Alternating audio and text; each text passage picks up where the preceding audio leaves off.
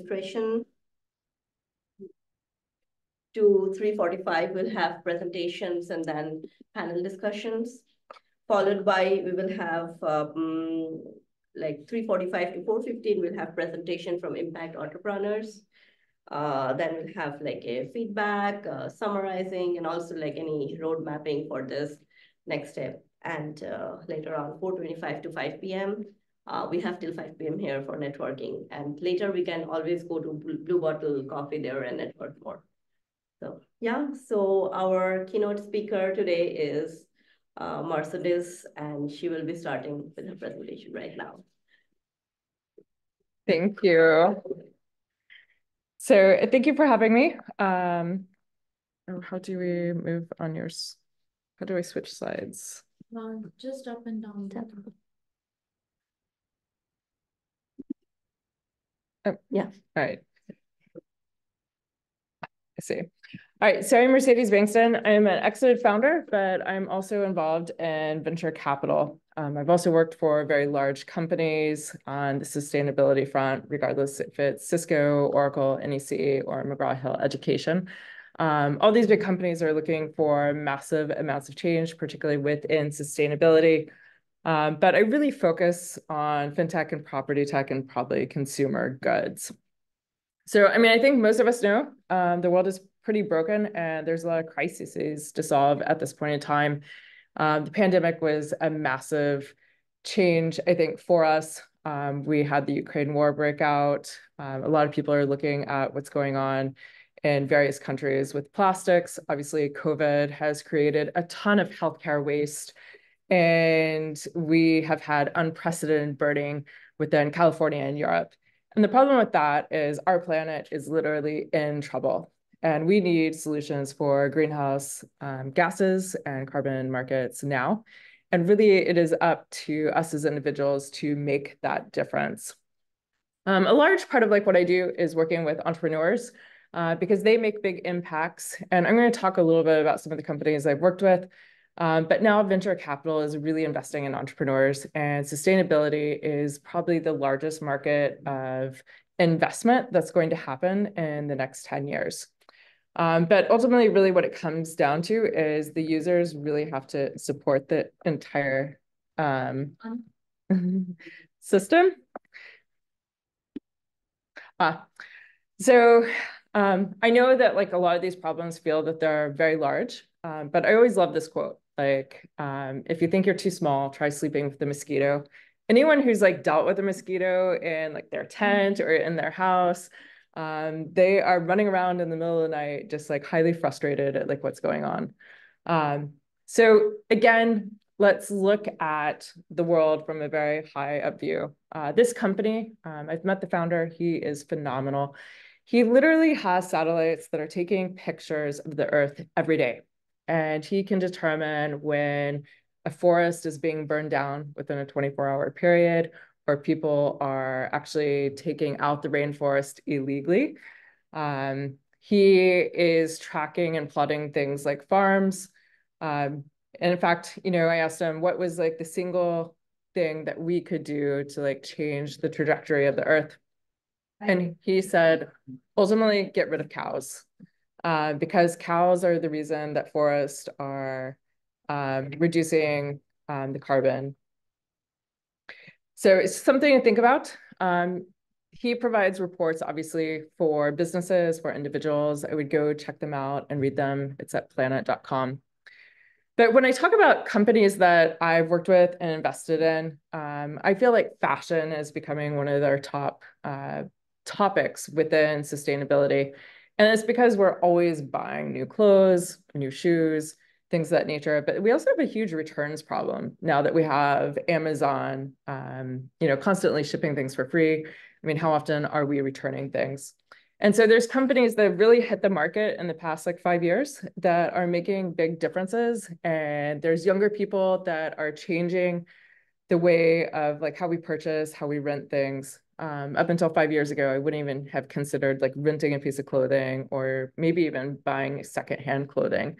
But literally last month, I actually bought something offline that was a return, and I got it for 50% off. And really what that meant to me was like, if I'm willing to buy something, oftentimes it has to do with price. But that's the reason that fast fashion exists, is people are buying things based off of price. So how do those two worlds intersect?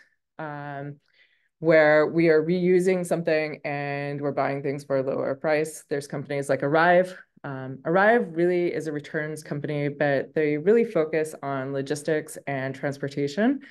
And it's that middle piece that we often don't think about as consumers that cause like something at the very end of the supply chain to be expensive or cheap.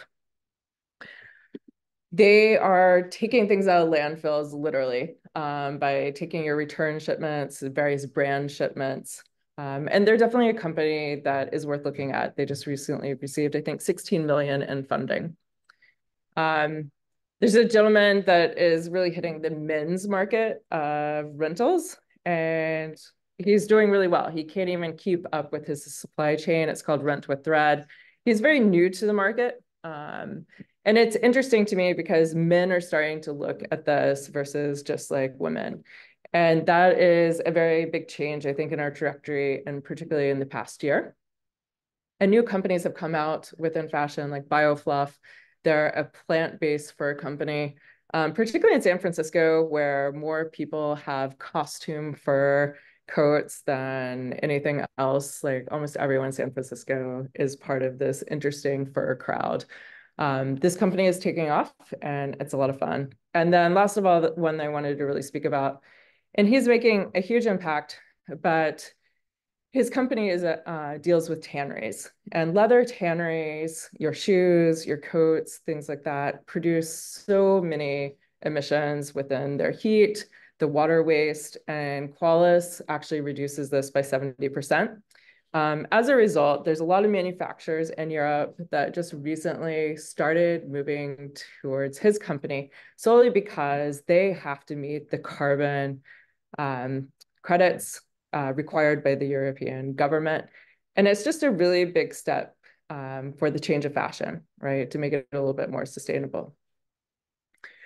I also deal a lot with battery and heat. So some of these are like property tax, but one of my favorite companies to talk about from a sustainability standpoint is Radiflus. They actually recycle batteries on site. And so when we talk about all the cars that have batteries and these stacking up at car manufacturers or at the dealership because they're changing the batteries out, where does it go? And they're a hazmat waste. But the interesting thing about a battery is it's 100% recyclable. And they literally have a truck that goes on site, they pick it up, and then they recycle it right then and there, and they melt down the metals and sell it from that point. And why is this important? Because they're taking out what used to happen, where like that hazardous material would move around the country and it eventually oftentimes would end up in a landfill. But they're really going to like the source of like where it's no longer of use and they're melting it down. Another company that's kind of come up is Nuwatts. They're in the heat segment. In manufacturing, this is becoming really important. So particularly in like blockchain manufacturing, they give off lots of heat. Data centers are very heavy. The electricity bills are really high. And if you can contain that heat and reuse it, it's going to reduce carbon emissions as well as greenhouse gases. And then the food industry really is changing on so many levels.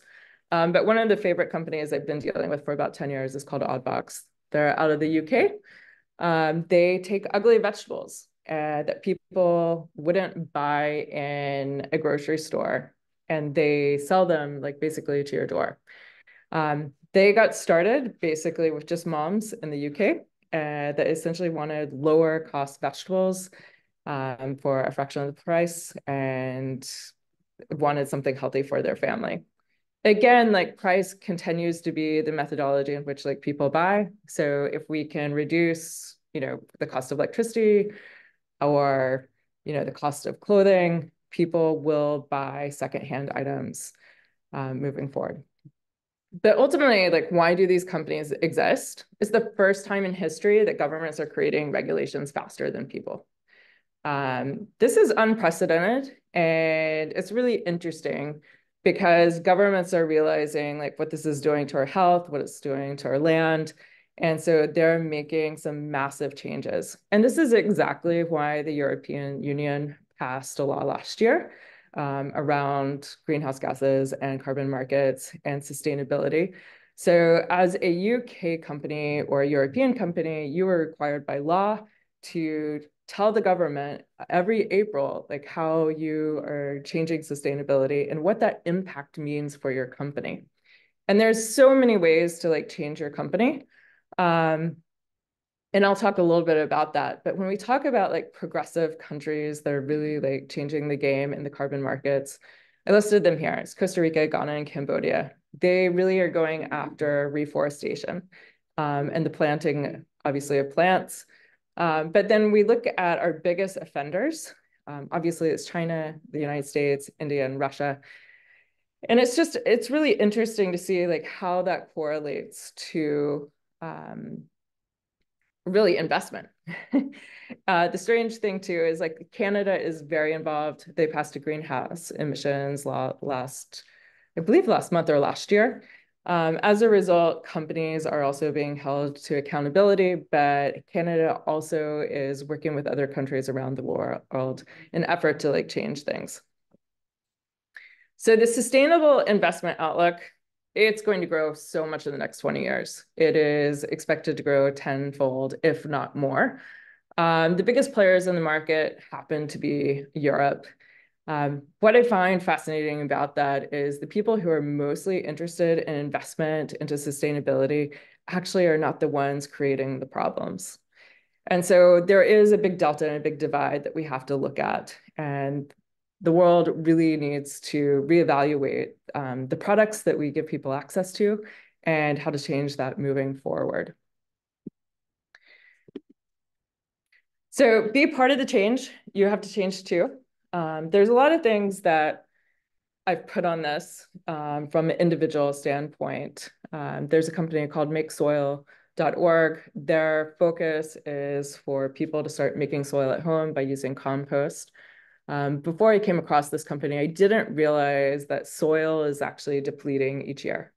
And so it is really important to compost it and make and create more soil. There's a lot of tree planting partnerships.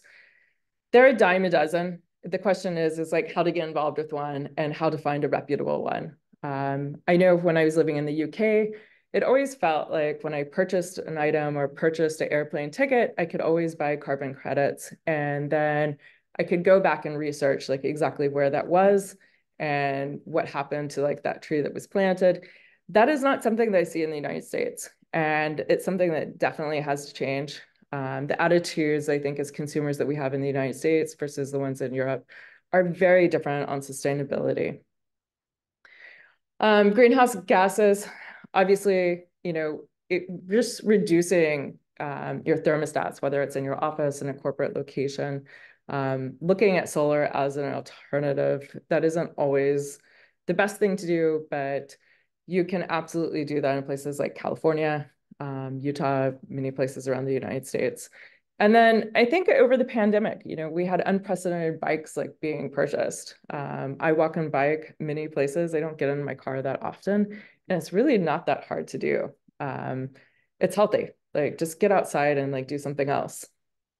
And understand where your supply chain is coming from. So often I'm going to like the grocery store and I'll find an avocado and find it's from Guatemala. And there's no reason to buy something that has commuted so far in California when we have tons of avocados in our backyard. So again, like understand that supply chain, understand the amount of travel, the amount of gas that it took, and follow it along the way. So the question is can you drive the change of a mosquito? A lot of this is like buying local in a farmer's market, putting pressure for like big corporations to do the same, particularly if they have kitchens like on site. And buy for zero waste. I read a home blog many years ago that was called the Zero Waste Home. And that really changed like how I looked at the world. And so if I purchased items knowing that I'd never throw them away, that really reduced like what I was, well, actually throwing away, but like how I looked at like my entire view of the world. I've started looking into B Corp companies. These are phenomenal resources within the US. And the reason for that is that they put money back into what they believe is good, whether that's, well, basically any ESG component. And they publish those. So go and look for them for inspiration. And you'll notice companies like Patagonia, they have like used clothing that you can buy online, but they also publish like why they're just harmful for the environment at the end of the year.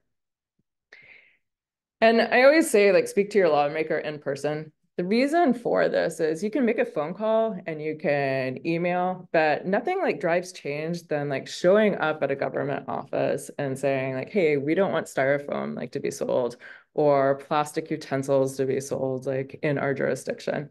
They do listen in person. So the call for action for change, particularly within a corporation, is it really starts with us as an individual.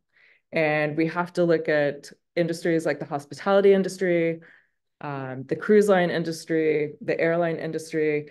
They've been doing so much change in the past like couple of years just within sustainability. That is the quick way to go and say like, geez, like if I'm going to emulate something, let me just emulate something that has actually worked. And then if you have board members, hire a temporary board member for sustainability. Have them do a ton of research, have them make policies for change, have them come up with ideas. Other board members simply don't have time to do this, but it really will change like the needle in a big way. And then again, look at the purchases and the travel cost and the ongoing maintenance. I know a lot of big corporations do travel a lot. I always tell my employees that they have to travel for 5 days. And all 5 days have to be like booked back to back with like very useful meetings instead of like the days in which someone would fly out just for a 2-day meeting. It's just not worth it, right? Like those greenhouse gases are growing, and any way that you can decrease the impact and decrease your accountability makes a big change. And obviously also ask the help from alternatives. The public is always talking and they're willing to like tell you like, how can you change your company? How can you change you? It's not always going to work, but it's definitely worth to consider the alternatives. And that's all I have. Thank you. Thank you. Thank you. It was amazing. We got to learn a lot. So I have a question. So the companies that you mentioned, which were like case studies, so are you all measuring the carbon emissions and impact? A lot of them do, yeah. So particularly the manufacturers are measuring, if companies that I've invested in, it definitely know that they're reducing, say, water. So Qualis is a great example. He's reducing 70% water in almost every manufacturer in a tannery. So while you were investing, was it a kind of criteria?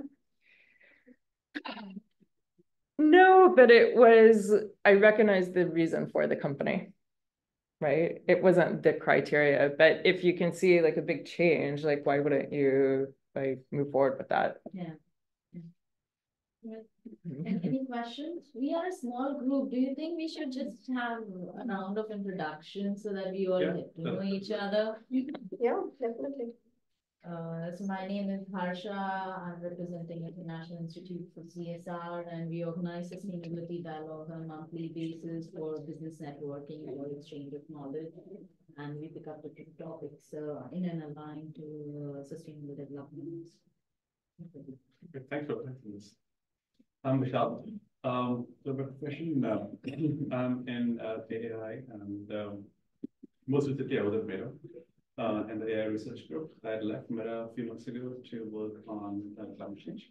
So at the moment, in the ideation phase, figuring out to start something which applies AI to climate change.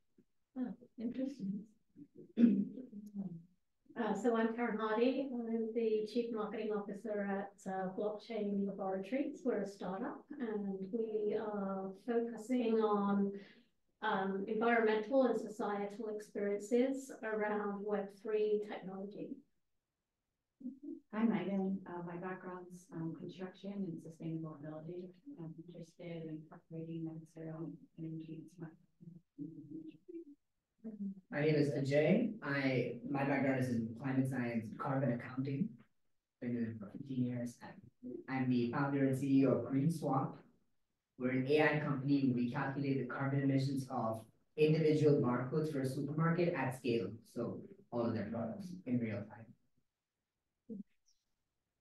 Hi, my name is Maria. I'm from Finland. I'm a postdoctoral researcher. I did my PhD in about small medium-sized companies, their international operations, and their social and environmental responsibility. So it's more in the academic side of that. Very nice. Hi everyone, I'm Anand and I'm working for a high-tech company in their supply chain, so pretty complex and really working towards decarbonizing their supply chain. Interesting. We have 5 people online. Do you think we can ask them also to introduce? Yeah, definitely. And then Narayan has a presentation to give. So. Sure.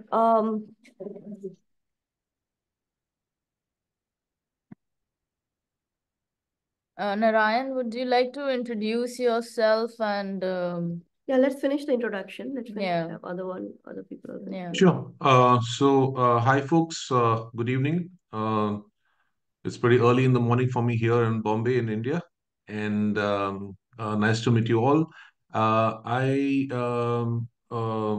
spent about 15 years in the banking and finance industry. I was co-founder of a small bank, and decided that my calling was in the area of sustainability. Took early retirement in December, and since January, less than a month now, am part of an organization called Gaviva, which is a B2B SaaS tech platform for ESG lifecycle management. And very excited to start this new journey, and looking forward to making a difference. Like Mercedes said a little while ago, every small thing matters. So I'm hoping that I'll be one small contribution towards sustainability. Thank you. Thank you, Narayan. Would And Bill consider young doing boys this? Yeah, excellent. Thank you very much. Calling in from Folsom, just off the Sierra Foothills near Sacramento. Glad to be here with everyone. Former active entrepreneur, if I were to use only 4 words to open. Used to spend 6 years of research in energy, environmental economics and policy back in the noughts, and spent most of the 2010s co-founding startups, and usually around some social or environmental mission, often involving emerging technologies like machine learning and blockchains.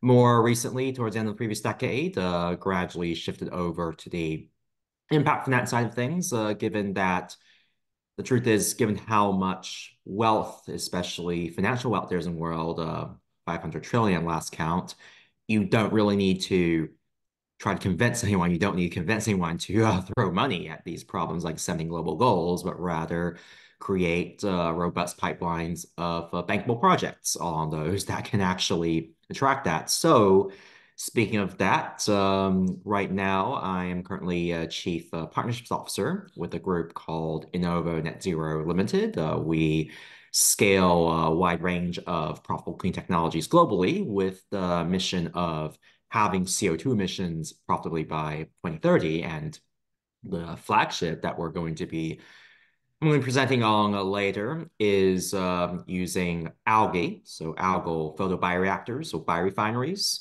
that can be co-located on industrial sites. So think, for those of you familiar with the East Bay, think of getting all of that heavy industry, the cement plants, steel, oil refineries, petrochemical plants, get all of those to zero emission, and at the same time generating proper outputs like biofertilizer that just throws soil, as was mentioned earlier, fish and animal feed, so you don't have to compete for cropland for food, and omega-3 that eliminates the need to have to harvest krill for extracting that. So we'll hear more about that later. Again, happy to be here. Heather? Thank you, and young boss, right? Yep, you got it. Thank you. My name is Heather Tanner. I'm in biotech right now. I'm just curious, trying to see how I can get my foot in the door a little further. Thank you. Thank you. So here, I'm Anurupa Sharma. I am currently working on my AI machine learning based startup. So it's a very initial space. And I used to work with Intel and Habana Labs as an heading AI and machine learning and managing AI products. And currently I'm very interested in sustainability, where I met Harsha, and we are working together on a couple of things. Yeah, thank you. Thank you. So, Nara, would you like to start your presentation? Sure. So, You can share the presentation if you want. For each presentation. we are a small group Okay. here. Should be fine. okay, I hope you can see the screen. Sorry about the time. No, I'm the last one, so they take like more time for what happens. That's fine. Yeah, we'll try to finish it up soon. Is the screen visible? Yes, Yeah. it is. Great. So yeah, like I mentioned in the intro, I'm part of Gaviva. I am a co-founder and chief growth officer, and we believe that we are on a mission to simplify ESG digitally.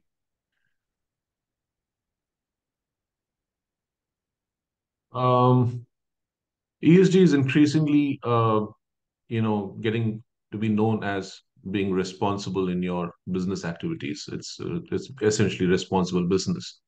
It's needless to say that ESG aspects have been considered to be among the top risks for global corporates.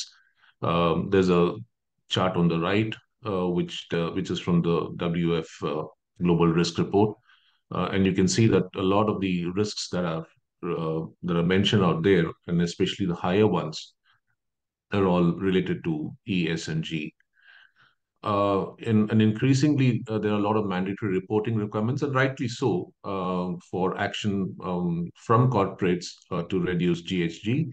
And very recently, California has taken the lead with two Senate bills, 253 and 261.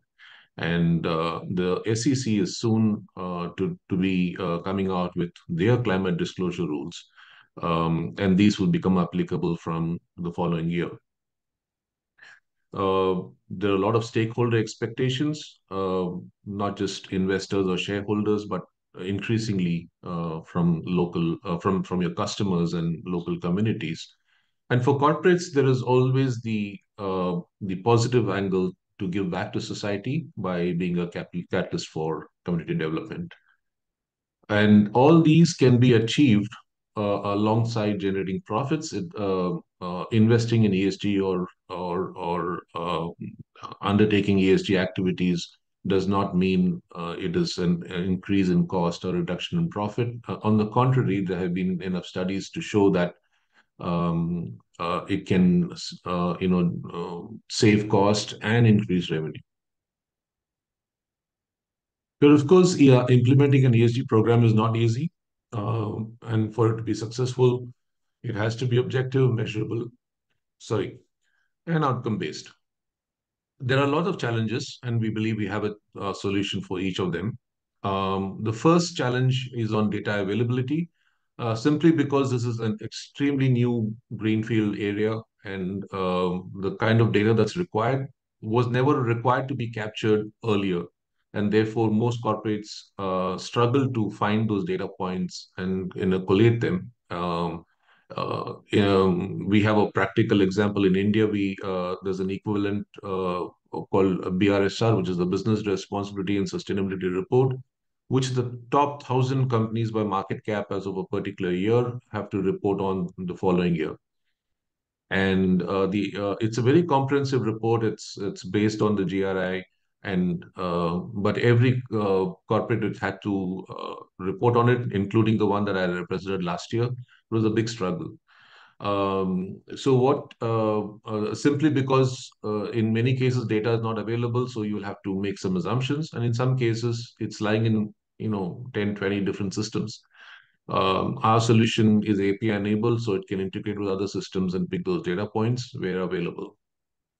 A bigger issue is one of skill set availability. Corporates, again, because it's a greenfield area, do not have enough resources that are aware of what ESG is, or they are not equipped, and they probably don't have the bandwidth. And here, while we are a SaaS tech platform, we also have an ESG advisory to help corporates wade through these requirements. There are multiple frameworks and parameters, and our solution is based on global standards. It takes into account every global standard that has been released and is localized for that country for reporting.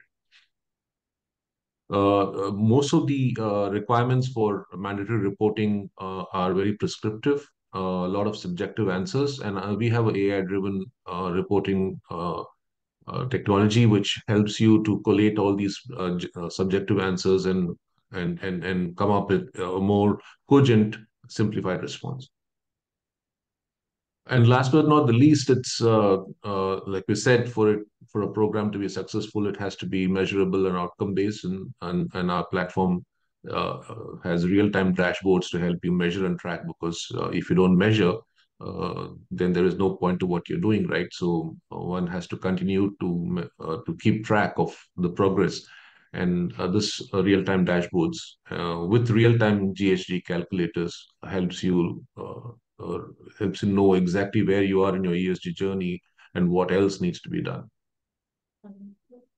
So we call this a lifecycle manager because it's an end-to-end solution, and this is something we have come across as a requirement from enterprises, as opposed to having multiple point solutions that then have to be worked on to collate data. So this is a all-in-one box, if you will. And we start with a 7-step process, starting with the materiality assessment, leading to a baselining, leading to defining the parameters, coming out of the gap analysis, drawing the strategic roadmap, and translating them to actionables, which through the workflow system in the workflow in the system can help you track where you are and finally report on it, including the regulatory report, which is generated at the click of a button. So just a flavor of the system, you can see 3 screenshots, one on the assessment dashboard, and then on the materiality assessment, and also the workflow pending module. So why Gaviva? This is like I mentioned a couple of times, platform-driven approach. So it's secure, scalable, and ensures enterprise-wide coverage. So no, it's not just a system sitting in the corporate office where data entry is to be done. It is extended to the entire enterprise across all locations where the data is available or needs to be punched in if required. Real-time measurement and monitoring, and all your ESG data is thereafter sits in one platform. Obviously, it is collected in multiple different sources, but finally, all the data comes and sits in one platform for you to be able to track your progress. We have global subject matter. We have in-house SMEs who are certified in ESG and who can help corporates along the way, and they also carry a lot of practical business experience. So this combination really comes into play, in helping corporates in wading through this journey. And I already said it's based on all the global standards, and we are actually assignment driven. We are not assignment driven. We will be a fellow traveler in this journey, and make sure that your success is what will determine our success. Outcome and impact-oriented approach, and I already mentioned that's an end-to-end ecosystem of solutions and services. So we believe in partnering for success. And our goal is to enable measurable outcomes for purpose-driven, responsible enterprises. And of course, we'd love to hear from you. And our website is gaviva.com. And any inquiries can go to sales@gaviva.com. And thank you very much for your time. Appreciate it. Thanks for this opportunity. Thank you. So Narayan, do you all also have carbon emission measurement in your system now, or are you planning? Yes, we do. We have real-time calculators. So, anything that you put, whether it's electricity or gas or whatever, we have those calculators, and they are based on global standards. So, it will translate and tell you what your footprint is, what your energy intensity is, and the like. And they're all real-time calculators. Yeah, great presentation, Brian. So besides carbon, what other ESG metrics do you guys able to touch on? Sorry, it's not clear. If that question is for me, I'm not able to hear. Besides carbon, what are the other ESG metrics that you all are encompassing? Everything, without exception, whatever is required. If you have to report on GRI, every single parameter in GRI is captured. If you have in India, it's BRSR. In Europe now, it's ESRS. So our system calculates, takes into account every single parameter that you have to report on for E, S, and G. It's not just carbon. It's every single aspect, every parameter of E, S, and G. So in S, you from the HR system, you'll have the DEI metrics. In G, from about your board composition, your board meetings. I'm just giving you a few examples. So it is entirely comprehensive. There is not a single parameter of E, S, or G that's left out.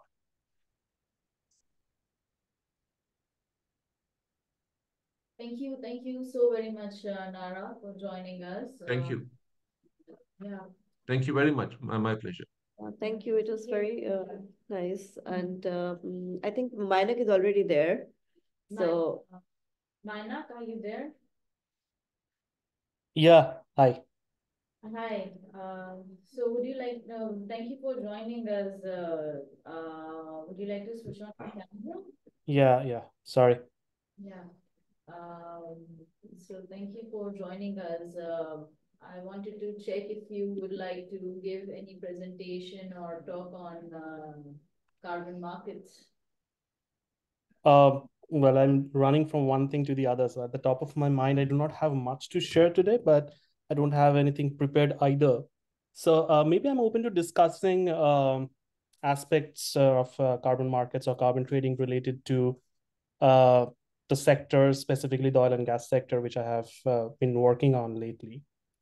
Yeah, I think we can start with a introduction. I have a short presentation, and then Mainak would be lovely if you could tell me more about this, because yeah.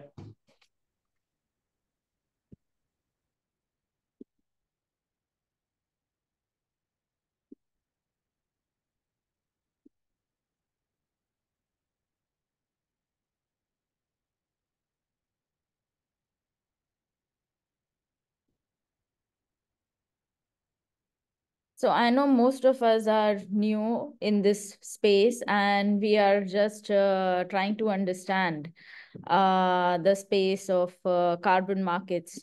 The reason why I prepared this was from a layman point of view.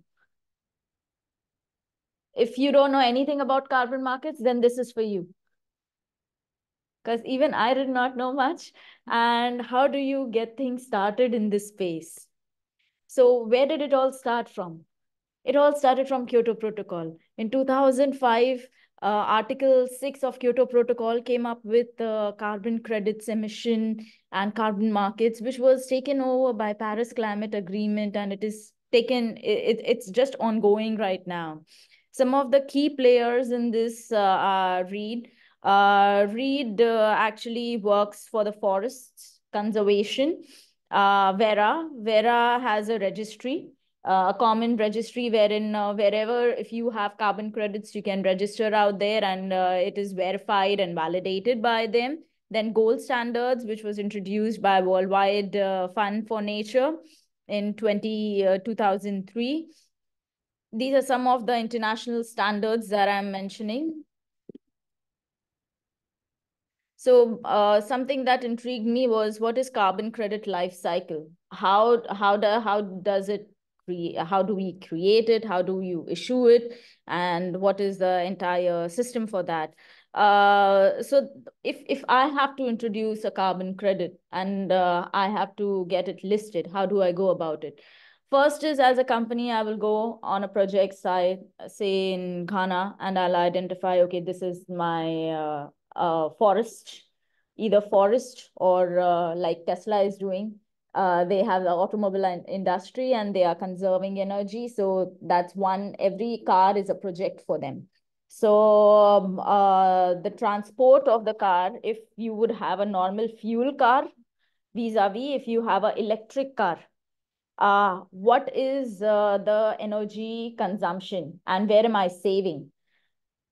That's one aspect. Or if you have forest, then you have to get it validated. Okay, this is an actual project. It's no hunky-dory project. So validation is done and verified. Project validation, or there, apart from validation, what is the next stage? There are different kind of rating systems which have been introduced over here. B0's alphabetical scale is there. Selvera's A to D scale is there. So on the basis of what rating your carbon credit is having, will your valuation be? Who issues the carbon credit? Okay, fine. I have identified the credit that I can get from the forest or credit that I can get from the automobile. Now I need to register it. There are different registries out there. As I mentioned, Verra is there, Gold Standard is there, and each one has its own way of registry. Where you are registering your carbon credit, that will also define what is the money that you can drive from it when it comes to the financial terms. Now, after you have a credit, you need to exchange in order to make money out of it. So carbon trade exchange, Expansive, Toucan, Air Carbon Exchange, Climate Impact, X, Viridios, AI. These are some of the popular carbon trading exchanges in the market. Now, this is something new that has come. Why has carbon credit insurance come? Because there was greenwashing. Because people were put behind the bar in Taiwan for issuing fraudulent carbon credits. Because in London, 16 companies were shut down because they were issuing false carbon credits. So there comes carbon credit insurance. And who started it? A company called Howden, based out of Germany, introduced this in 2022. And this is in order to increase the trust in the voluntary carbon markets. And they built this in association with Respira International, a carbon finance business, and Nefila Capital Investment Manager. Some of the other popular companies, especially in the UK, in US, are Oka, Kita, Atradius, and others. So this is a new market which has come up, carbon credit insurance, and there is a lot that could be done over here. Oka recently raised $7 billion for carbon credit insurance. Although this is there is a way in the US when it comes to California, only California has cap and trade introduced, but other parts of US there is nothing. But there are still controversies. One, it's an unregulated voluntary carbon market. Greenwashing cases are high. In California, the mayor has come up with some laws and regulations of penalties, but other states, there is nothing as such right now. Cap and trade of carbon credits, there are pros, there are cons. What happens is if you are producing a lot of products and polluting, and if you buy, then there could be an overproduction of carbon emission and you are just offsetting it. So there is a controversy on the cap and trade of carbon credits.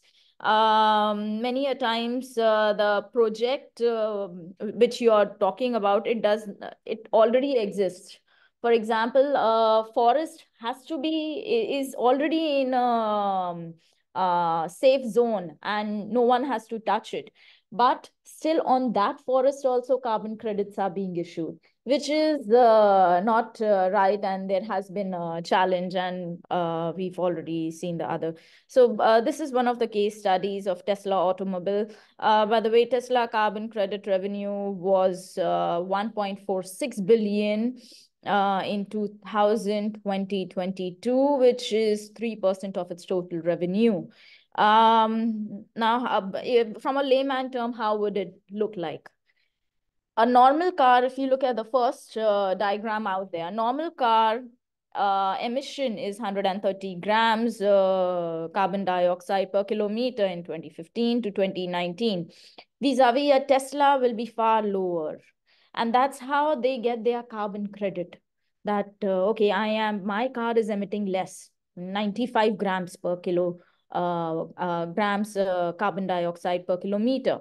So that's where the Tesla gets it, and then it gets it registered on Verra or any other carbon registry form, and that's where they will go ahead and then put it for on the carbon trade exchanges, which I mentioned earlier.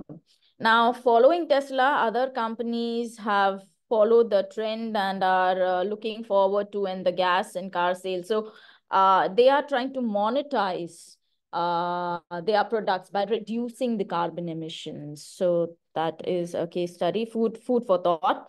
Well, how can individuals also trade in carbon? No, we are also conserving carbon emissions when we are offsetting it by taking long flights, and then they ask us to pay X money and offset it. So we also have good karma. So even we should have some carbon credit. Many of us are traveling by public bus. So how can we do that? Then ways to control greenwashing beyond regulation. So we understand there are a lot of regulations, but how can we as individuals and shareholders and consumers find ways? And can there be centralized measurement system of carbon emissions and credits with universal registry? Because right now, what is there? There are so many different registries. Gold Standard is there, Verra is there. Subsequently, other ones may also come up. But who controls them? And there is no centralized agency. So negations would be high, redundancy would be high, and the tracking of each registry is difficult because one carbon credit on one registry could be on the other registry also. So duplication of efforts could be there. So this is the food for thought. I'm representing IICSR. We are in this business since 2010. We are into capacity building, and we have trained more than 10,000 corporates. We are working to expand in the US. We have upcoming workshops in February. One is Certified Carbon Markets and GHG Accounting Practitioner, and Certified ESG Framework Developer in the month of March. And if you all are interested, we have discount coupon, sustainability dialogues of 20%. And that's my short presentation. I hope it was helpful for people who don't know anything about this. Thank you. Yes. So in the value chain of like a carbon credit, right? There are multiple stakeholders. Yeah. Right? The registry is one of them, the exchange is one of them, the project developer is one of them, and so on and so forth. There are multiple people in this chain. What is the difference between a registry and an exchange? Like, I didn't even know the exchange was separate. I thought the registry was the exchange because I have gone to those registries and bought it for my company. So exchange is where the tradings happen. You can get your carbon credit validation, verification, everything on the registry. But on exchange is where you can trade. far as I understand, the company that validates it or the organization that validates it is actually separate. It's not the registry company, right? The validation organization is different, right? They validate it. They're auditors, basically. The people that actually go to the forest and like they are different. audit and make sure that the emissions reductions are happening, which is basically what we found out last year, that 90% of all of them were fake, right? It was in the Guardian article, which first came out. Yeah. Everything is fake, basically. In reality, right? 90% of all of the carbon emissions never happen. But I'm just wondering what the point of the exchange itself is. Isn't the registry the exchange? Because you can buy and sell on the registry. Registry would be if you have a carbon credit, you need to register at least at one location. And that will determine the value of your carbon credit. Exchange is where that value will be traded, like a stock market, stock exchange. A stock exchange is different. A SEBI is different vis-a-vis a National Stock Exchange or Bombay Stock Exchange is different. SEBI is where all the companies need to be registered. Securities and Exchange Board.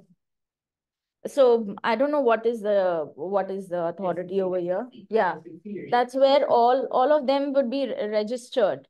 But when stock exchanges, then NYSEs, the LSEs, these are stock exchanges. So over there you can trade, speculate, trade. That's where the traders come into picture.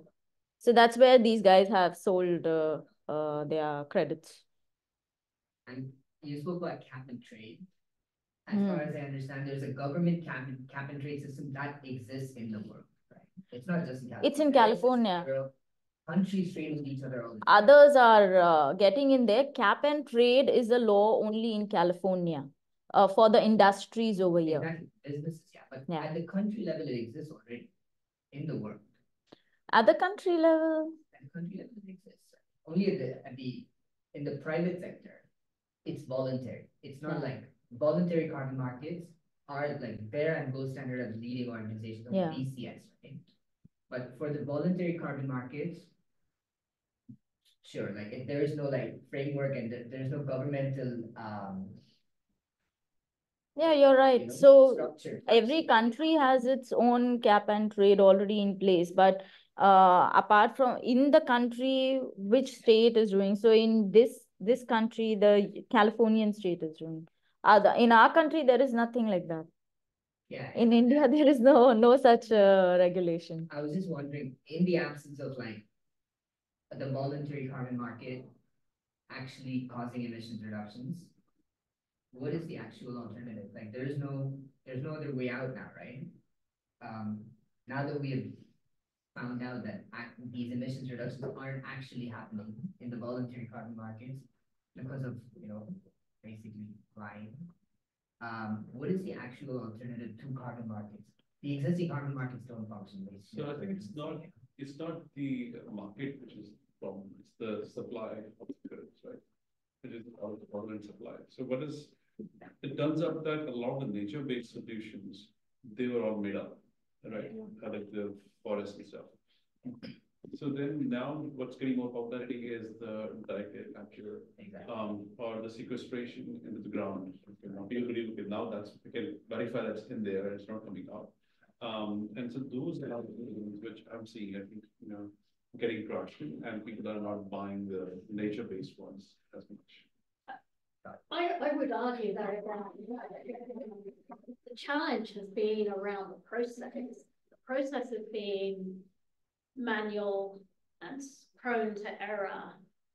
The opportunity around nature-based carbon is still there. There's opportunity to use technology to really get it accurate. And that's where I'm going to talk about how blockchain, how weird it is that you think, well, blockchain's not carbon neutral. How can it be? But there are blockchains that are carbon neutral. And as a result of that, you're getting much more transparency.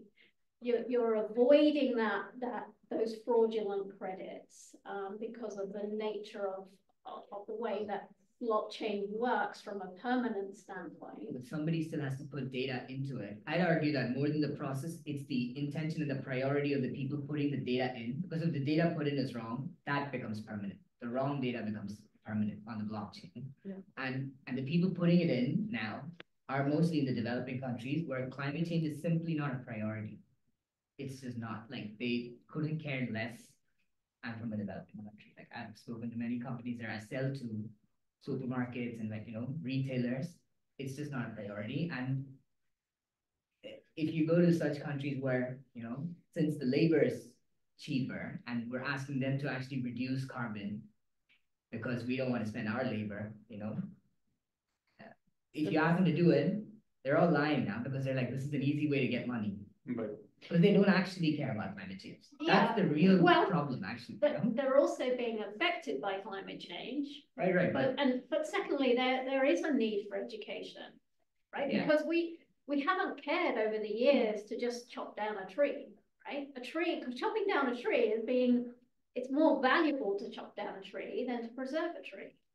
And that's Okay. where education needs to come in, where you take the global south and you educate around what the value is, and you make that valuable, and you give that money to those people and those communities who are taking care of the trees and sequestering carbon. Okay, in the best interest of time, we'll just have final words by Mainak and then impact entrepreneurs. Yeah.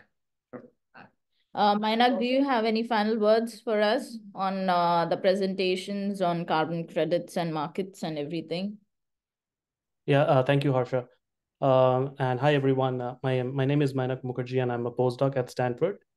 So recently I had a session with Harsha where we were talking about life cycle assessments and carbon credits. The fact is that since I'm working in a sector which is considered one of the highest emitting and hard to abate sector, more than, I think, around 10 to 15% of the global emissions arise from just upstream exploration activities of oil and gas. So essentially, it's one of those sectors which is intensely complex in the way it operates and the way it emits, whether it's carbon dioxide, and one of the major gases that we deem to be a potential threat is methane, right? So a lot of work is going into methane emissions and understanding how methane can be accounted for. And I think the next decade goes to a lot of attention goes to methane emissions and accounting for it. There are dedicated programs across the globe which are doing a lot of methane studies, whether it's aerial studies, drone studies, or even satellite-based studies to account for methane emissions, whether it's originating from the oil and gas sector or from the landfill sectors.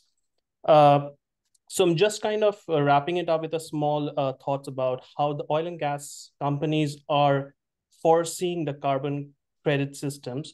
As I mentioned before, that it's very difficult for these operating companies to, enable themselves or make themselves eligible to trade these kinds of stuff because it's already emitting so much. But if you see World Bank's report, a lot of emphasis, someone just mentioned about nature-based solutions. So these companies are now redirecting their approach into doing a lot of, or essentially undertaking a lot of nature-based solution companies. In fact, if you read report from Wood Mackenzie, they mentioned that BP and Shell acquired a huge number of NBS solution and companies in 2020 so that they can offset their emissions and somehow or the other, get those credits done. It's not so easy, and even companies like Total Energies, ENI, they have Chevron, they have all partnered with a number of project developers across the board to generate carbon offsets through forestry projects itself. So this particular sector is pretty disorganized at this point of time. I would say a lot of work needs to be done, and I think if we have to cover all the scopes of emissions, which essentially gets into your entire accounting system, I don't see a simplified solution right away. It has to be done strategically in a periodic manner, step by step. So we're working towards that.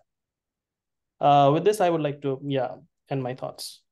Thank you so much, Mainak, for joining us. There are snacks over there. So in case if you all want to have some drinks and some samosas, feel free Yeah, we to. can have something then. Yeah, and I would like to invite the next speaker, Kate. Karen, please join us she would be presenting on blockchain technologies, and that's me. Thank you, Mainak, for joining.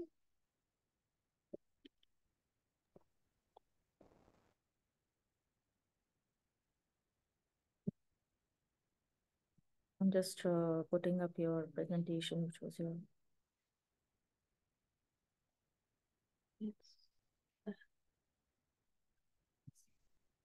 It's a verification, it's that like final step. That's the issue, right? Yeah. And like I've always thought that to be like, like we buy a carbon credit, it doesn't actually go anywhere. Yeah. So I've always like really focused on like what I can see and the technologies that we implement that actually do reduce things. Yeah. I think that would be a bottleneck in any situation. A natural, like if it's a natural credit or if it's something that we're trying to use, like you mentioned, if there's a share capture technology, somebody needs to verify. Oh, you wanna so that would be probably a bottleneck where these insurances and all these different companies that are coming in to try and verify if it's actually happening or not. But it's more trustable than a human saying sure, but because like there is still that that not many people are going to go to like Costa Rica and course. verify. But even if we did something on the US soil, like that is like more verifiable. Because there's always like somebody traveling by. And there are laws which can be enforced. In other countries, you don't have jurisdiction over them. Yeah. I mean, there are, of course, everyone knows the issues with like additionality and permanence, which have not been able to be established. Which is the cases like forests. Yeah. You don't know if they're going to be cut down in the future. You see credits now. There's a couple of things that go hand in hand. Like one of them, I think, which you mentioned about was the education part. Like you need to educate the people. The other thing that I strongly believe is important is the policy advocacy, like the regulations for the local government to try and actually be serious about these things. I mean, granted, the developing nations don't have that as a priority, like you mentioned. But countries like Malaysia, for instance, who are one of the biggest palm oil producers, right? There was a change in the government up top from Leeds back in 2013 or 2014. The then incumbent actually went ahead and changed the regulations where they imposed these draconian, draconian penalties and even made it so retrogressive that the local governments were concerned that if they even chop a wrong tree, what will happen? Because the laws were around like, if you cut a tree, then I'm going to put you in jail. And it came from the top. So nobody was even like going ahead and chopping any wrong tree. So if these kind of things happen, then you just Okay. yeah, I mean, these are very curious cases where like the government from the top starts enforcing these laws. Everybody, because farmer production is a big thing in Malaysia.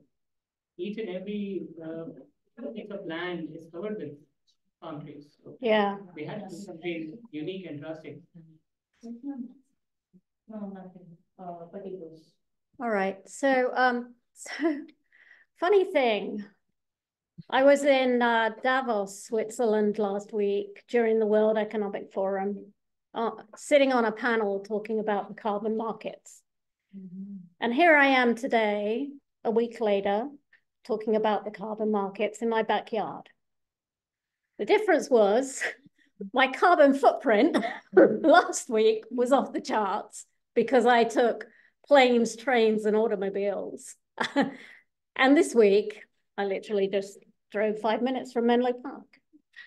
So I'm going to talk about how we're using technology around a carbon registry, a nature-based carbon registry at Blockchain Laboratories. And we're not just focused on the carbon market. We're empowering business and communities to solve pressing environmental and societal challenges. And we're doing that using distributed ledger technology and Web3.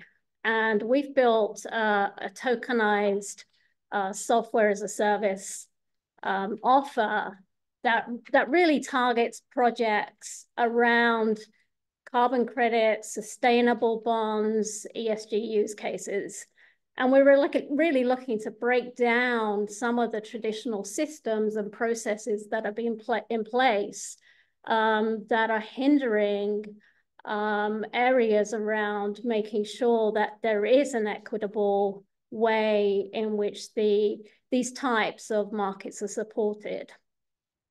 We have a two-pronged approach. We're building in-house some ventures, including a carbon registry. And we also offer a white label for our tokenization solutions. So nature-based solutions, they're expected to provide 30% of the pathway to net zero by 2050. And the voluntary market, we've talked about that, right? It is, you know, highly criticized. You know, whether it's 75 or 95% of projects are not doing what they're saying they're doing. You can look on the flip side, because I always look at the positive in everything. You know, the 25 or so projects that are doing what they're saying they're doing, that's actually $250 million of carbon dioxide that is being preserved as a result of these types of nature-based projects. But it does have its challenges, right? It is a very manual process, and the way in which you described the whole end-to-end process, there's probably 10 or 15 different steps, and it's different organizations, and it's like an old factory, right? It's handing over from the project developer right across to the carbon registry. There's many, many steps in which that's happening. Is that a subset of the total carbon market, or is that the total carbon market? 5.3 billion. 5.3 billion is it's supposed to grow to. Yeah. It's a bit low though. From what I would have expected. From trillions or billions or It's like, because the Frontier has got $1 billion of commitment, the Frontier group. So that's why I was expecting this. Okay. So I just want to talk about the US market, right? So the US forests cover 800 million acres, and that's about 7.5% of the world's forests. Over 50% of the land in the US is actually owned by private landowners, and they own less than 25 acres of land. So they have a challenge in that they're not really involved in this carbon market today, even though they have forest-rich land. It's very difficult for them to get involved in this carbon market. It's very costly. And they don't have that land size in which project developers are even interested. So if I just talk about the carbon credit tokenization SaaS that we have today, and you can look at this as just a architecture in terms of what we provide. But we've got the supply side, which is, you know, these landowners, the forest rich, and the demand side, which are the corporations that are looking to offset their carbon emissions by buying credits. We've built out a carbon registry called Carbon Land Trust. And then we also have a supporting infrastructure, which is enabling us to white label. And I'll talk about a couple of use cases very quickly. But within that, we've got a way in which we're bringing in the measurement, reporting, and verification in terms of a workflow. We've got the carbon credits. We're able to bring in the certificates of removal, and we offer a marketplace as well.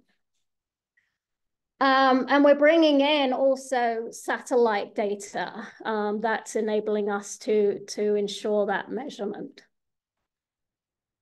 So just the couple of use cases quickly.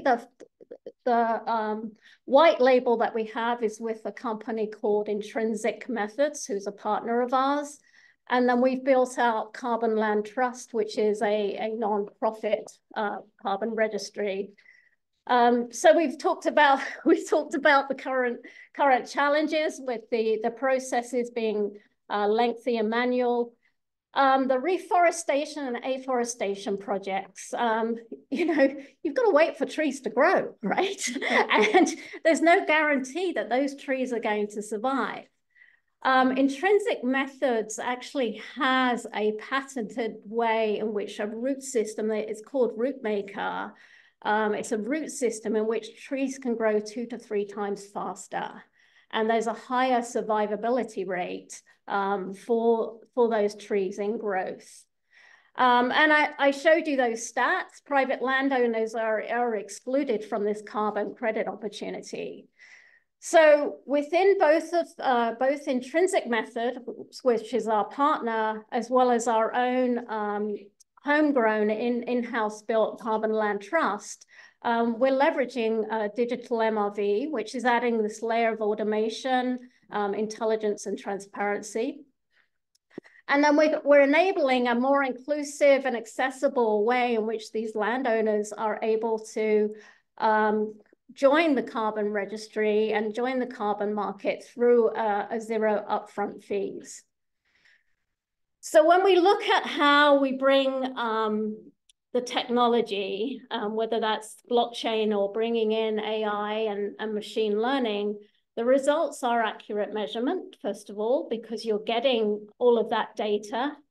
You're getting full transparency because you're using a mechanism from issuance to any trading, to any retirement of that credit. You're getting full visibility.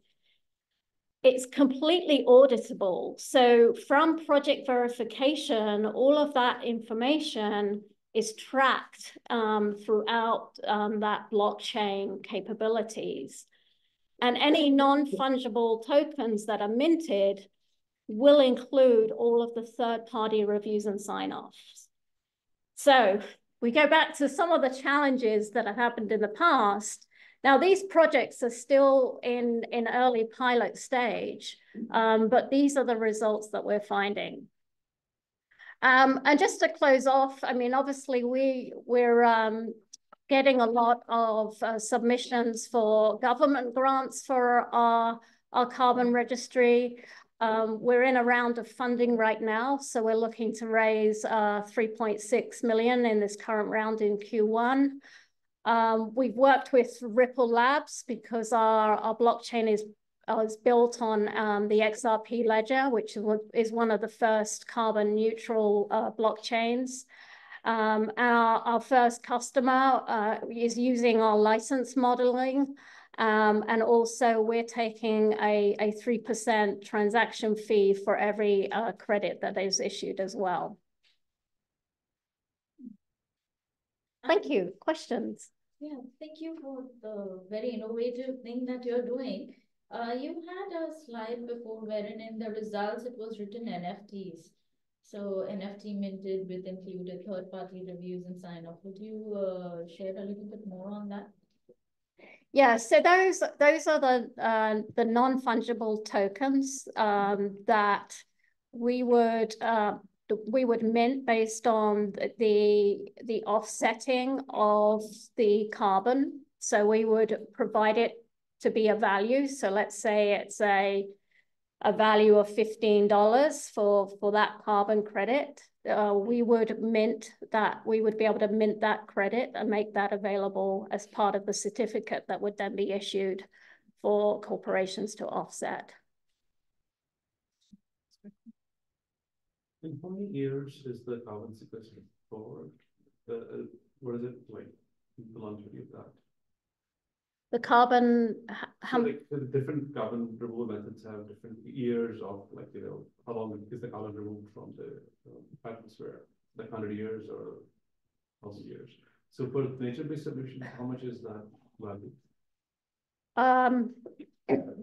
I don't know the answer to that actually. It's not so much the carbon removal. It's more in terms of the forestry sizing. But in terms of number of years, I don't know the answer to that.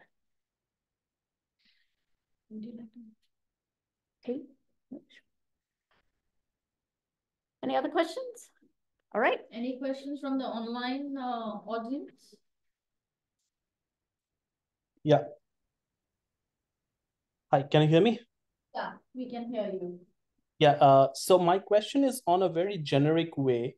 I wanted to ask whether, what are your thoughts in general about integrating the nature-based solutions with the eco-industrial parks? For instance, if you talk about, you know, the major global manufacturing output, the countries which, like the top 5 countries, for instance, where you have, you know, highest emissions coming from China and India.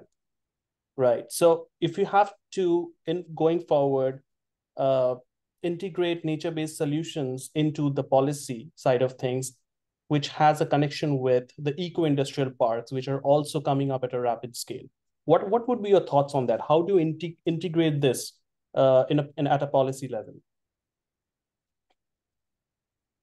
So the policy in terms of China's emissions? Yeah. Is that what you're thinking? Yeah.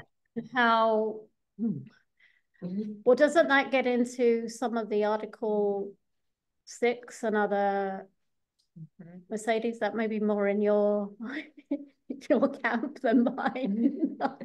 It just opens up a really big Pandora's box. Yeah. Which I don't think Yeah. that I have time for right now. I mean, it's, I don't know that we really have a way to like change things right now. Like we really have to go every step of the way and verify everything. And then when you get into like other jurisdictions where there's like privacy concerns on their side, I don't know that we'll ever be able to validate. You know, validation is part of the key. Yeah. I think the answer is we're going to have to take baby steps. I mean, even though there was a World Economic Forum where there were many countries, but and even COP, I mean, COP didn't get the answers. So I think it's going to take some time before we can crack that nut. Sure. Yeah. Small steps make big changes. Yeah. Have to go start in that direction and they will follow. Yeah. Thank you, Karen. Okay. Thanks. Would you like to give the presentation? We would like to take a group picture. Oh, can we do that real quick? Yeah. Can we take a group picture? Yeah. Sorry, I have to hit the traffic in San Francisco. It's getting heavy. We chat later. I wanted to show you the presentation today, but can I send it to you and I'll get your email? Yeah, absolutely. Okay, how do we take a group picture? You stand and everyone is not coming. So we're all stand.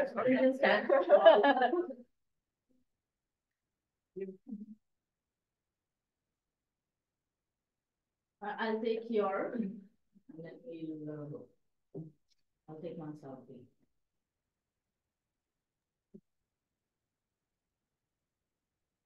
Sure.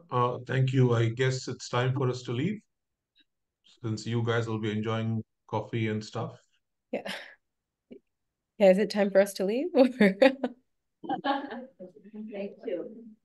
Thank you for. Someone had to leave early. That's all. Yeah, that's why. Yeah. So.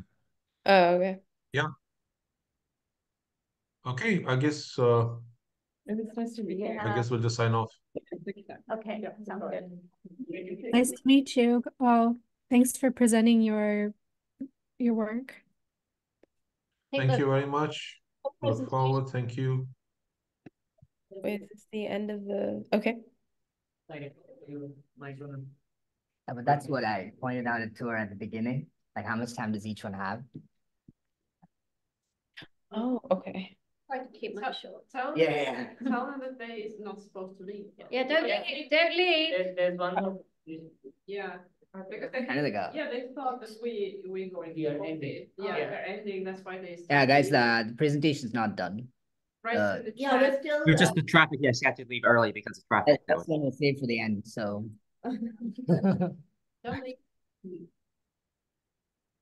be honest, mine is like not a presentation, it's a pitch, an investor pitch. So I'll skip the last slide, which is like, you know.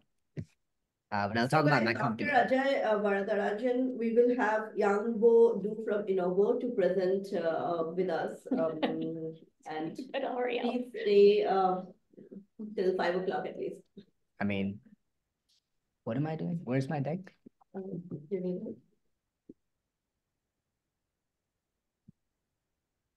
Sorry, I don't know how to use my MacBook.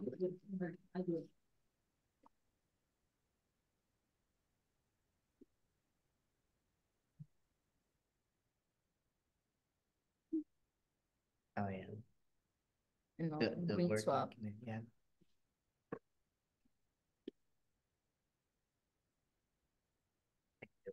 Yeah.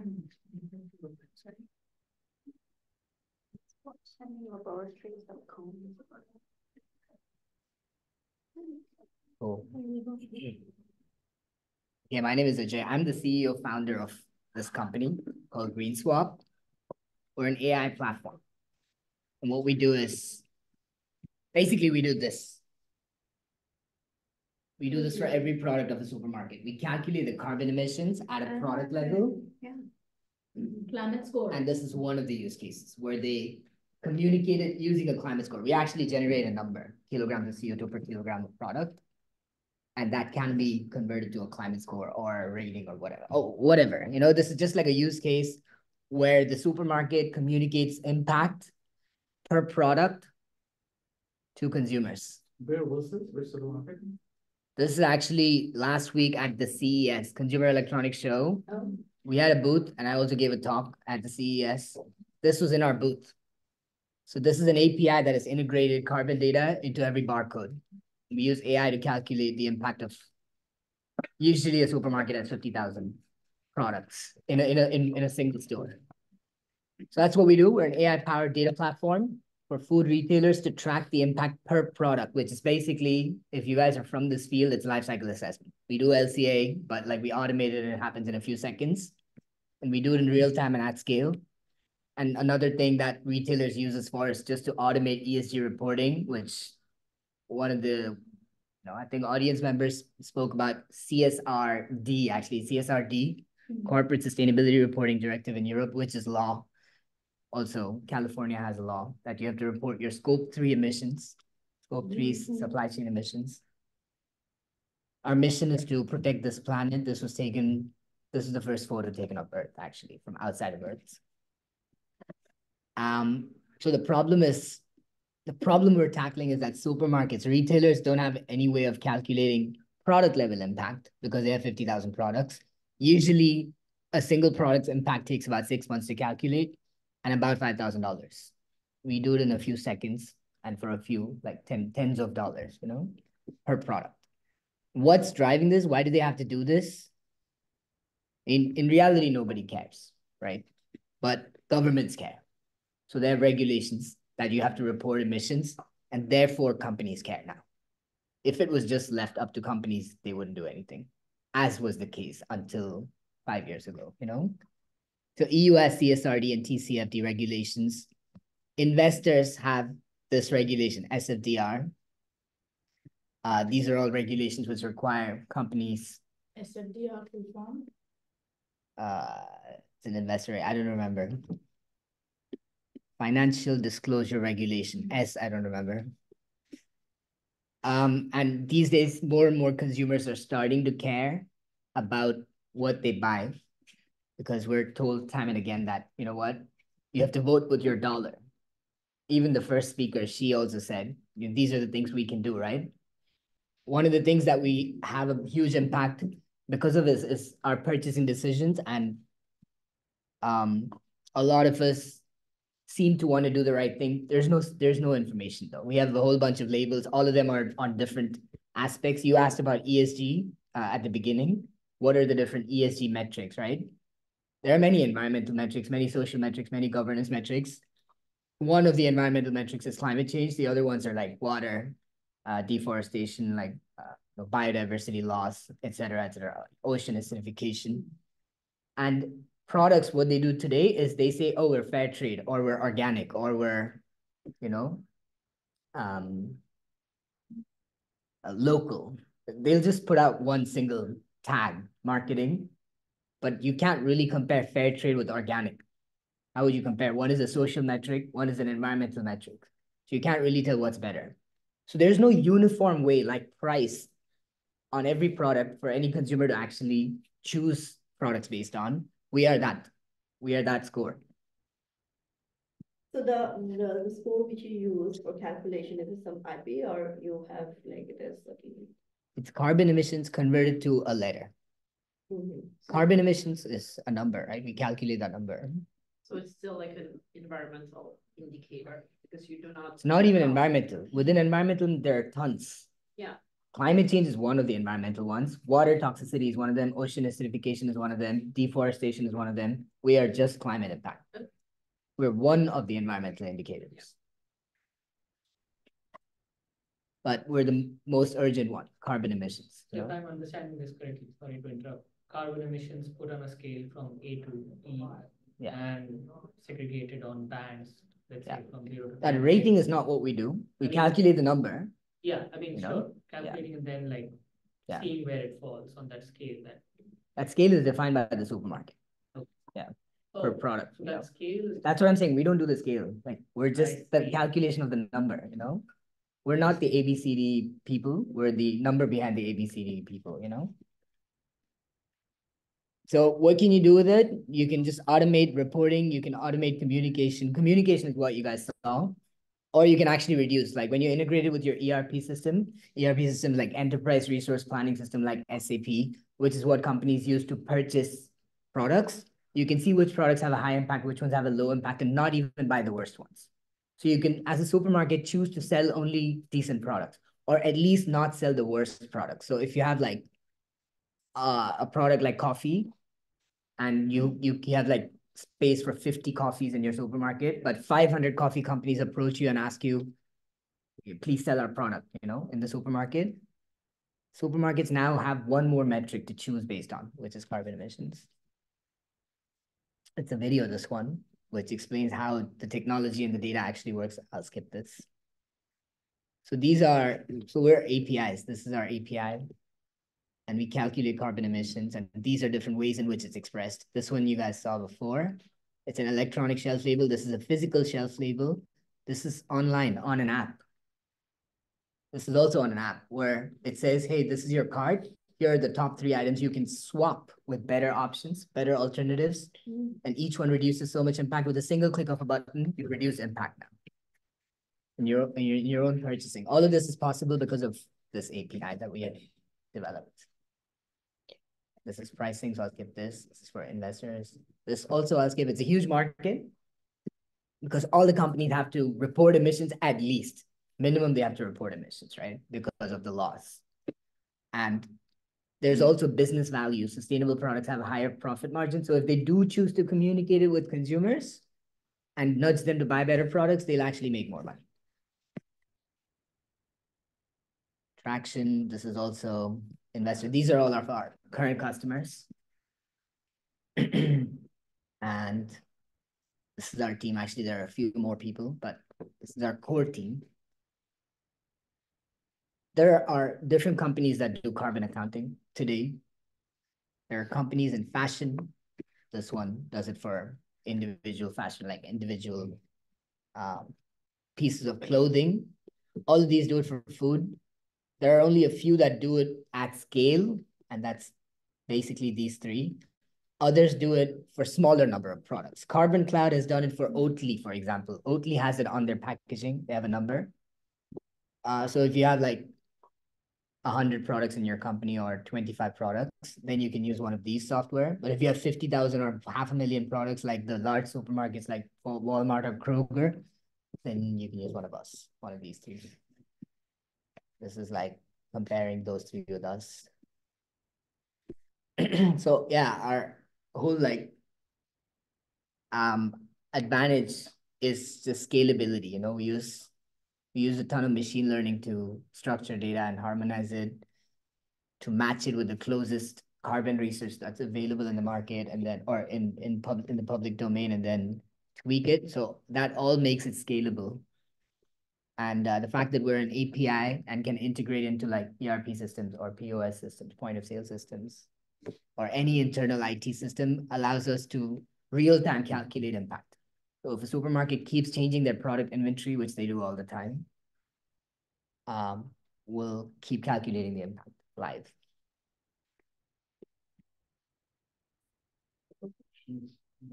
Yeah, why don't we just do questions actually? Because this is an investor pitch. It's not really like a presentation. One question there. Oh yeah, cool.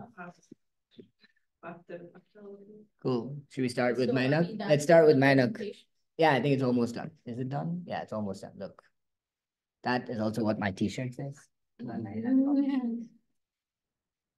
Cool. Mainak, we'll start with you and then Yeah, thanks, Ajay. Well, I have a lot of questions, but in the interest of time, I will restrict myself to my preferred questions. I prioritize on questions. I not, bore you guys with a lot of questions. So you mentioned that you are calculating scope 3 emissions, right? Yeah. And do you account for all the 15 categories of scope 3 emission? 16, right? Of the EU PEF, you mean? Product environmental footprint. EPA says there are 15 such categories, but I'm just kind of, I'm not sure what should I say. I'm trying to understand here a little hard. So when you do a scope 3 analysis for a product, which is, let's say, at the user phase of the life cycle, right? How do you rather avoid double counting of the producer's GHG emissions? I'll just play this video, and in the meantime, I'll just this video explains all of this. If you want to know how the data works, like how it actually It's a .png. Oh, I see. So this is what all the investors are seeing. When they click on the photo. Because this one's gonna answer it in 2 minutes. Yeah, I'll also take 2 minutes, so I'll let the video do the better job. Sustainability guru at Trader Post. Their mission, to slash half their carbon emissions by 2030. This means Rebecca has to calculate product level impact. Fortunately, she is an expert at gathering supplier data and crunching the numbers. The result? Every 9 months, a new product impact report is born. Now, she just has to do this for their 50,000 products. Introducing GreenSwap AI, Rebecca's new digital sidekick. GreenSwap AI tackles 2 main data beats. Firstly, it dives into a constant stream of new sustainability research, extracting the impact of every step in a product's life cycle. Our sustainability experts approve this data to ensure quality. Secondly, like a meticulous librarian, it harmonizes messy product data from suppliers, filling gaps and validating them manually if need be to ensure reliability. Now, to crack product impact tracking at scale, GreenSwap AI leverages the latest advancements in AI research. Firstly, it decodes the product's ingredient composition by playing mix and match with ingredient weights until they add up to the product's nutrition. Secondly, it acts as a detective, scouring existing climate research to find the closest match for each ingredient and its origin region. And lastly, it identifies the nuances in each product's supply chain and tweaks the baseline CO2 to account for those. We then simply add up the impact of each ingredient, and voila, we have the product's impact. And we know that this data can inform important business decisions. So our methodology is audited by a third party against standards like ISO and GHG protocol. The outcome? This isn't just a time favor for Rebecca or the compliance team. It's like giving them a free month of vacation. Equip your buyers with this knowledge, and you can achieve your climate goals quicker than ever. And the cherry on top of your climate cake, sustainable products typically have a higher price and margin. So communicating product impacts on the packaging, shelf labels, or receipts, and nudging consumers to shop better actually increases your overall revenue and profit. Talk about a win-win-win. So why wait? Level up your sustainability game with GreenSwap AI today. So Manak, to summarize, we actually don't do the LCA. We take existing LCAs that are the closest match and tweak the value, and they don't do double counting because they're peer reviewed.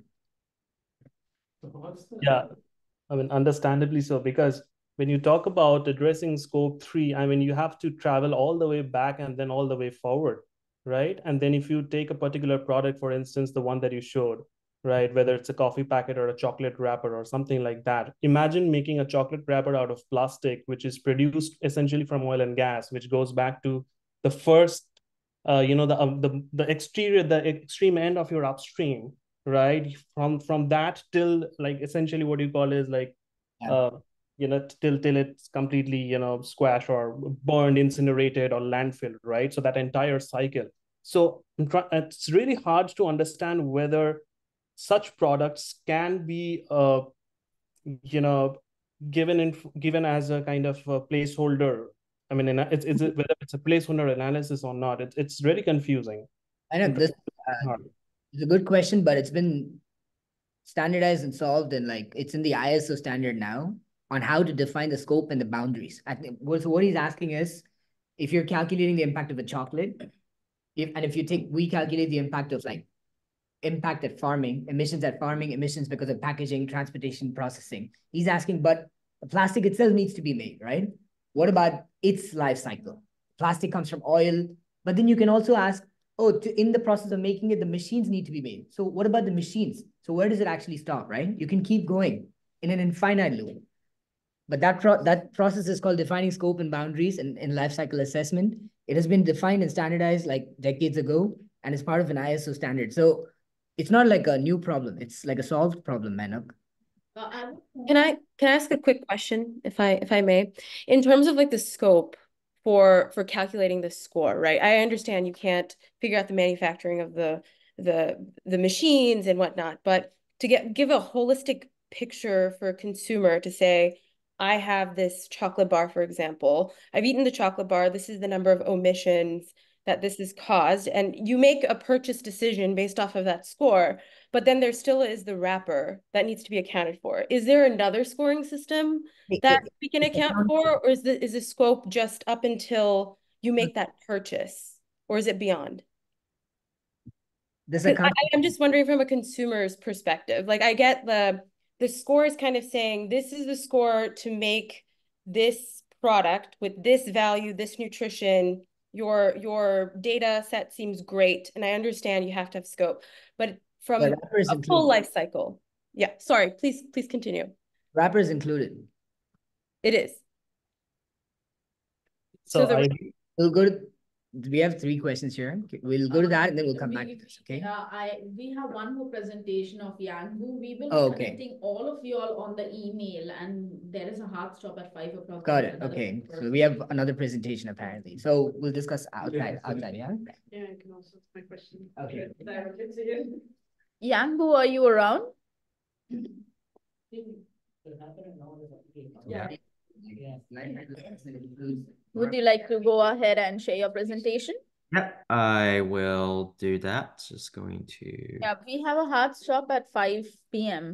Yep, understood. Yep, should go through pretty quickly here. So let's see. Can everyone see my screen here? Can you? Yeah, it has started. Okay. Yep, it's up now. Can you see it? No. You can restart it.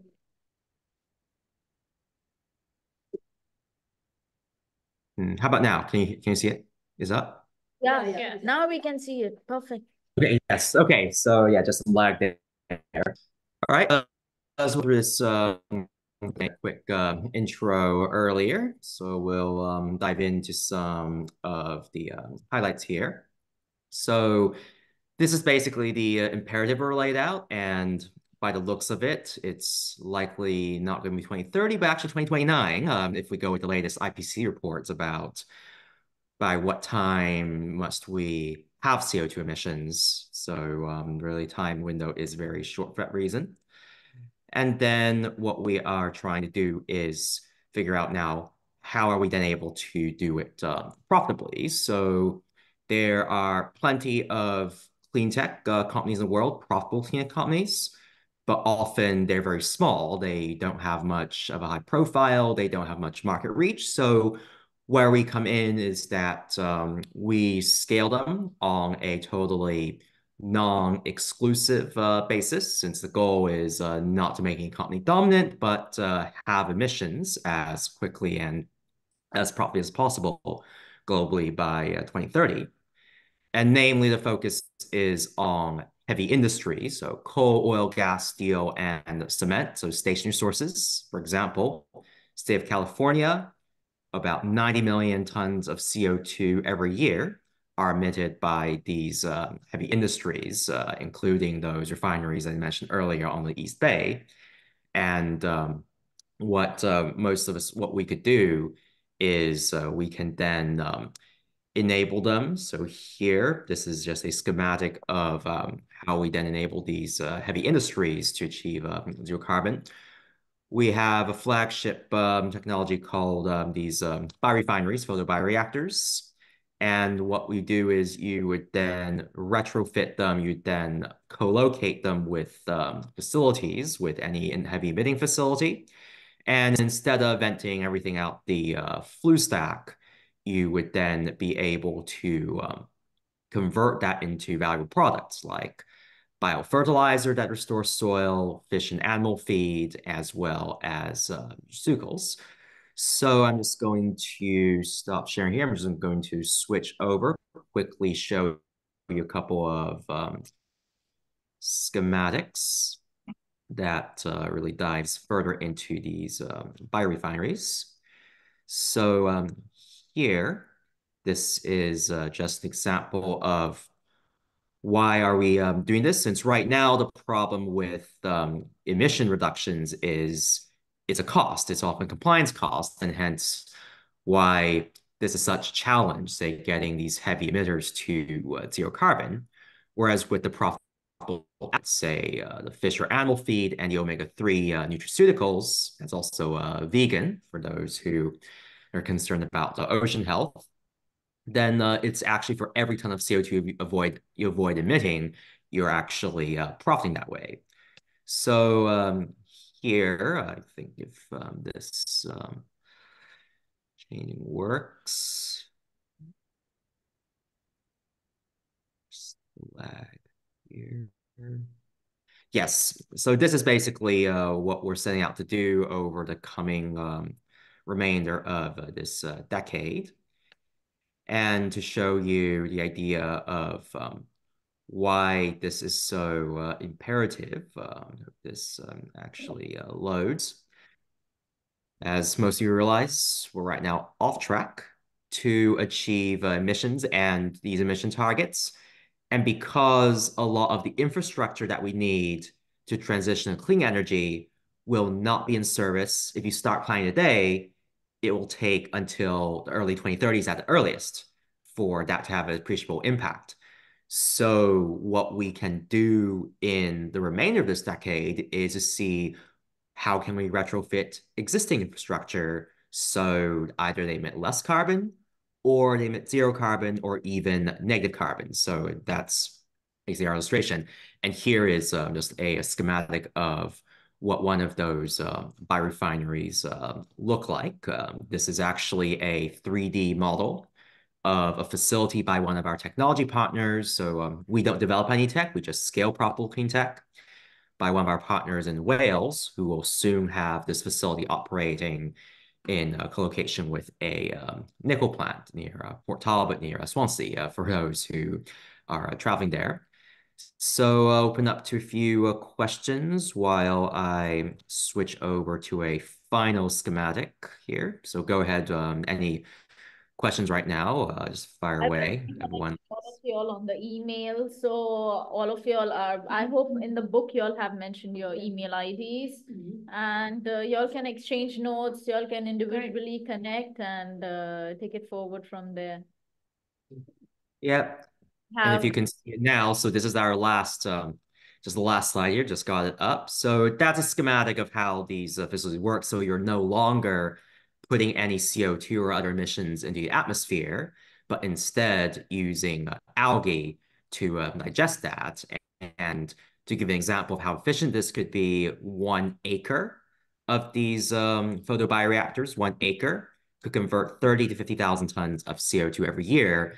So do the math. If you want any of the emitters in the East Bay, these petrochemicals, oil refineries, to be zero emission, you really don't need much more than 100 acres of land per facility, which is rather small given how much the footprint those covers. And thank you very much, Harsha, for the invitation. And then just speaking which, couldn't make it in person for related reasons to what Mercedes mentioned. It's not the traffic, but the trains do not run frequent enough. Speaking of public transport earlier, but then that's also something I'm happy to discuss with, since it's one of my nonprofits working on too for more effective transit. So happy to discuss this and anything else adjacent.